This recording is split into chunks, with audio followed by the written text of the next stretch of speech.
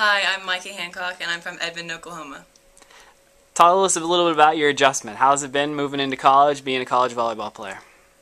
College, as far as school goes, is harder than I expected, but we have tutors and we have a lot of resources here, so it's good. Volleyball-wise, we gotta work hard. Like, I'm ready, but we can do this. What are you majoring in? Have you thought about that? I'm in DUS right now, but I'm thinking about majoring in psychology. Speaking of volleyball, you mentioned that. What types of things do you bring to the table on the floor? What type of player are you? Um, well, in Oklahoma, I was a right side hitter and a setter. Well, mainly setter though.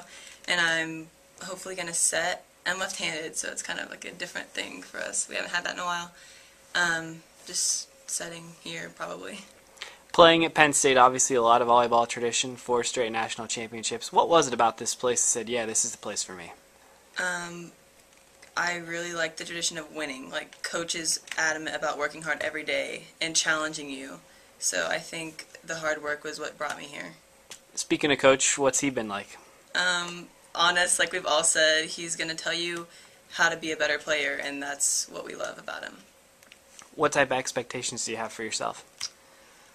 To contribute any way possible, win, get a national championship before I leave here. Over the next few weeks, what types of things are you working on in the gym to get ready for practice and then on into the season?